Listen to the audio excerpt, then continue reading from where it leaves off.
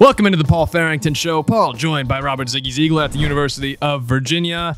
I said in the Vikings reaction, I'll say it again here. This is why people tune into this channel, Ziggy, to see me and you miserable. Not only do the Vikings lose to the Lions in soul-crushing form, but the Packers then, immediately before the Vikings give away the lead to Detroit, you see the Packers get a game-winning field goal.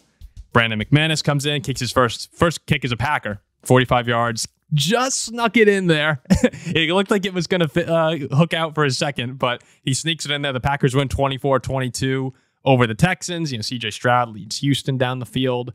It looks like they may have a game-winning kick. And then Jordan Love answers the call. He had that one throw off his back foot with 15 seconds left to the end zone for Wicks, I believe it was. So I was like, what are you doing? That gets picked off. Disaster. But they get away with that, and they wind up hitting the 45-yarder to win the game here. And we'll get to the offense for Green Bay in a second. This was a game we were really looking forward to, as the Texans and Packers are two of the bigger listener groups for this show. And these are two of the hottest teams in the NFL. Two of the hottest teams, two of the best teams, we think. We have them, 6-3? We had them in our power rankings this week. Two young quarterbacks who are electrifying, but the Packer defense, this is what we talked about off air right before we started. The Packer defense was just super impressive today. The pass rush that they had on CJ Stroud, I felt like whenever I was watching the game, I was between the Vikings and Packers most of the day. It seemed like the Green Bay defense was making a huge stop when they had to. Houston ended the day with 22 points, 16 of them came off of turnovers, and the Packers, when you have that many points off turnovers against a team like Houston, a lot of times you don't get away with it. But Green Bay, for the most part, did a good job of limiting that impact. And then, other than that, they just shut down Houston. Houston scored 6 other points the rest of the day. And what a huge sigh of relief from Packers fans these past few weeks, with the pass rush finally picking up. Just makes this team so much more dangerous. They're another one like Detroit, that they're just so fun to watch, Green Bay, because the offense has home run threats all the time. But when the defense is coming after you too, that's when they can feel not unbeatable, but very, very difficult to beat. So I thought the huge win on the day, outside of hitting that big field goal, was the Packer defense just looking stout. Oh, there's no doubt. CJ Stroud came into this week 4th in MVP odds. And you hold the Texans offense to 55 total passing yards. That's domination. 10-21, 86 yards, lost 31 to sacks, 0 touchdowns, 0 interceptions. I know Joe Mixon had a lot of yards and a couple of touchdowns, but as you said, a lot of that came from short fields. And otherwise, the biggest reception of the day, the leading receiver, was Dalton Schultz's 128-yard catch, which would not have hit. Was all over. Which would not have hit your bet. No, Xavier McKinney was all over. He had that incredible sack just coming out of nowhere. Rashawn Gary came alive. Eric Wilson. You hear a lot about Packers going to the Vikings. Talk about a Viking going to the Packers and making a huge difference. 2 sacks on the day. Obviously, there were problems for Green Bay. I'm sure we'll get to that more when we talk about the offense and that inconsistency. But the defense absolutely get Xavier McKinney and Evan Williams establishing themselves as one of the better safety duos.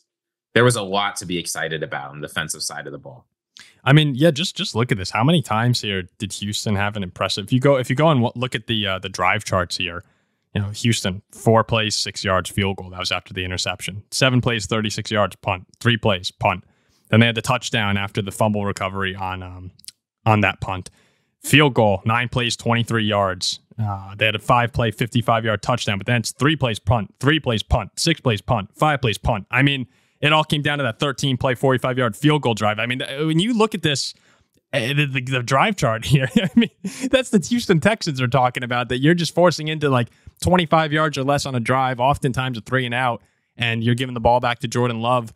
If Green Bay didn't make the mistakes that they made in terms of turnovers, I think they comfortably win this game. So we could talk about the turnovers a little bit. Jordan Love, part of the experience of Jordan Love this season is he's going to have these amazing throws, these unbelievable, the huge one to Wicks for a touchdown. They can score from anywhere on the field, But then there are also these plays where you go, Jordan, what are you doing? And that first interception of the game is just kind of threw it into coverage. But there are moments when he's thrown off his back foot, and again, that's part of the Love experience that needs to stabilize a bit more for them to really go on a Super Bowl run. I mean, against Detroit or someone who's scoring more prolifically, and there's not many who do it better than Houston, but against a couple of the teams that do, you just got to limit the turnovers. That's what cost them against San Francisco, was a few turnovers when they hadn't done it for 10 straight weeks last year. So Jordan Love, 24 for 33, 220, 3 touchdowns. He's 15 on the year in 5 games. I mean, talk about, he's one of the most prolific touchdown passers in the league so far in his career. But then the 2 interceptions. So got to slow down the turnover rate.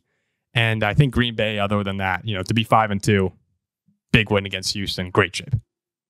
Yeah, and I mean, Jordan Love, I think it's easy to forget. He's still relatively young into his NFL career. Extremely. And as you said, right, like the turnovers are part of the Jordan Love experience, but so too is that 14-yard touchdown pass to Tucker Kraft, where he fits it absolutely perfectly. His guy makes some crazy diving catch, and it works. So, yeah, I mean, Jordan Love can certainly get it done. And I mean, there's no doubt he had the better game than CJ Stroud.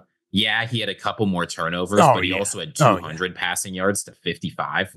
So, no, I mean, they need to clean it up. And as you say, cleaning it up, they don't need to clean it up to be a decent team. They need to clean it up because you can't win 4 playoff games or 3 playoff games in a row against some of the best teams in the NFL if you make those kinds of mistakes. I mean, the Houston Texans, despite not having much of an offense outside Joe Mixon, almost won this game. But the Packers might be starting to get the kicking game figured out. We didn't see enough from McManus to say either way. But there were cheers all across the state of Wisconsin when they hit the game-winning field goal. As a kicker, I've always thought Brandon McManus is very good. He's like kicking the football. He's struggled.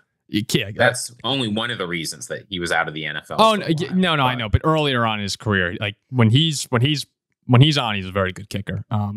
But if the Packer defense plays like this, the Green Bay offense just playing a clean game makes them a top 5 team in the league, or we had them at 6. So I think that you do expect them to clean it up on offense. And this is Love's 4th game of the year, I think. Yeah, 4th game. So he's still, even though they played 7 yet, he's settling in as well, as you said, not only to his career still, but this season. I think that Romeo Doubs, the catch he had at the end of the game, since returning from his 1-game suspension, he's been awesome. Jaden Reed, a little quieter today. That's the thing. It sounds like a broken record, but all these different Packers players could step up at different times. Wicks had the deep one today. Some days it's Watson. And Josh Jacobs also ran the ball decently throughout the day. He had a couple big runs. So clean it up. Yep, that's definitely my takeaway for the Packer offense. But, geez, I mean, CJ Stroud, it's 86 yards. I saw at halftime, I think he was 5 for 11 for 44 yards. And I thought to myself, damn, like if you told me that was CJ Stroud's numbers and the Texans are winning 19-14, like something had to be going wrong. And it was those turnovers. But it was an impressive win, a big win for Green Bay, who now, let me just take a quick look ahead here. Jacksonville, Detroit, at Chicago versus San Francisco. Those are your next 4. Big games. I mean, you had to win this one. This was the first of a very difficult 5-game stretch. And big win at home. Houston's fine. Their division is just so bad. But Houston doesn't have to worry about anything. They're going to coast throughout this season. It's more of the issue would be getting that 1 seed. But I think overall on the day, if you're a Houston fan, sloppy game, one that you could have stole, sucks. Regroup and move on here. And get ready for next week when you're taking on Indianapolis in a division matchup, which, it's a division matchup, so big game. And then Green Bay. I mean, if they lose that game, they'll be in 2nd place in the division. Yeah, so guys, a huge game there. I do expect them to take care of business at home against the Colts. Just a huge win for Green Bay again. So, any final takeaways? Yeah, so the Packers did lose the turnover battle today, right? They lost at 3-0. It's tough to win games like that, so good on them, I suppose, for finding a way to win. But the trick, I think, for the Packers fans have been mad at us for saying they haven't played a complete game because of what they did against Arizona, and fair enough. But What I mean when I say that is it feels like there's so many pieces here that if it just comes together, right? A defense that can limit CJ Stroud to 60 passing yards, a defense that can generate turnovers. This is their first game this season where they didn't generate a turnover. Jordan Love making all of these big plays. You know, he had some turnover problems today. There's been inconsistency, but he's also gotten hot. I think if you're the Packers, you know, you're 5-2 at this point. The Vikings and the Lions are 5-1. You lost the game to the Vikings, but whatever. You can split with them. You can still play the Lions.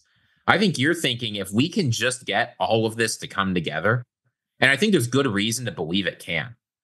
The division's very much in play for them at this point. Oh, yeah, 100%. I mean, they have 5 division games left.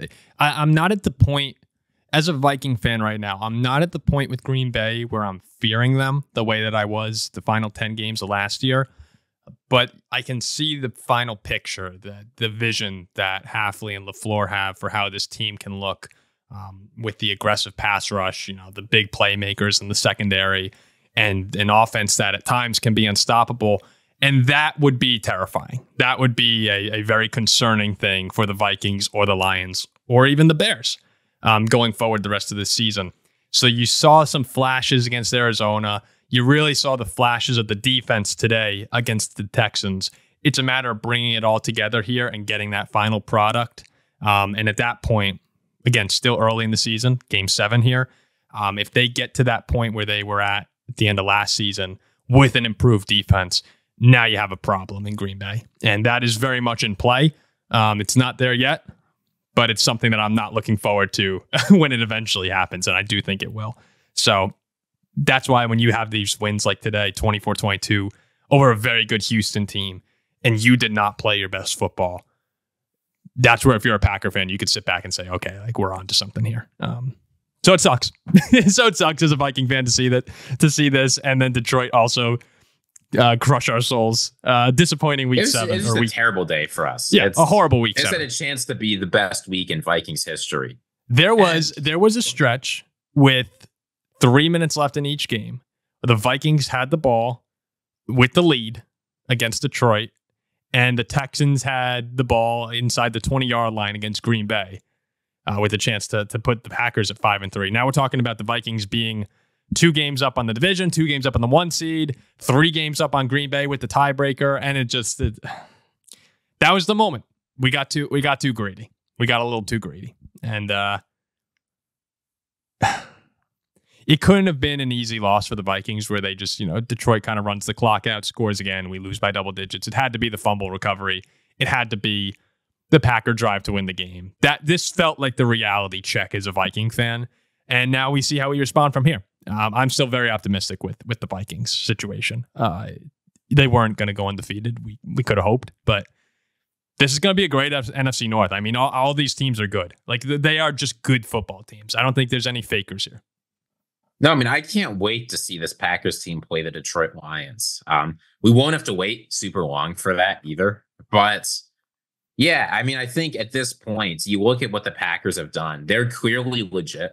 Jordan Love is clearly legit, right? The worries that it was like a flash in the pan and it would fade. I mean, you're 5-2. Depends what you mean by legit. Good. Like, I don't know if I'm ready to call Love a superstar the way he was. I'm not saying what I'm saying. Jordan Love will be a very good NFL quarterback. Yes. Right. The struggles we saw at the very beginning of last season were because it was his first time playing NFL football. Oh yeah. He can play well enough to live up to his contract and play high level football. And look, your only losses are to the Philadelphia Eagles, who look very good, and to the Minnesota Vikings. You got to win your first big win over a really good team. And it was even though the score doesn't reflect it, a dominant fashion.